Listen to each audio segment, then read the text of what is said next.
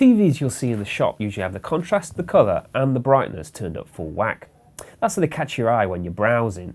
However, when you get that TV home and turn it on, it might look pretty garish.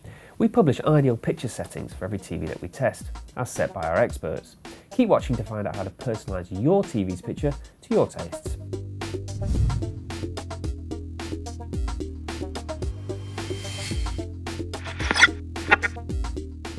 First job, head to the settings menu. It might be worth taking a note of these default settings, just in case you need to come back to them later.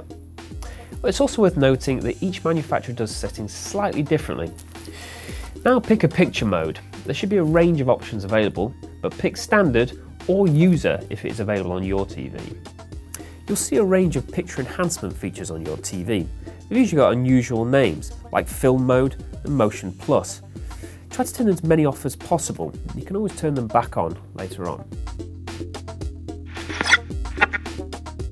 We've paused our Blu-ray film on a scene with lots of dark and shadowy areas. Now, we want to find the colour setting in the menu. We want to turn that right down until we get a black and white picture on screen. Adjust the brightness until you can only just make out detail in the darker areas. Now adjust the contrast so the picture looks comfortable to watch but not washed out or faded. A modern TV's backlight illuminates the screen. Try to adjust it so the picture is not too dark, but also the light is not so high that it bleeds out the edges of the screen.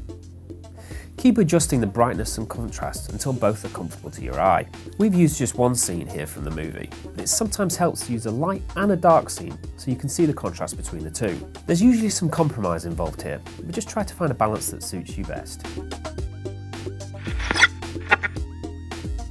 Now find a scene in the film with a close-up of an actor's face, with lots of natural light. Turn back up the colour until the skin tones look exactly as they would in real life. Finally, adjust the sharpness so the lines and details are comfortable to your eye.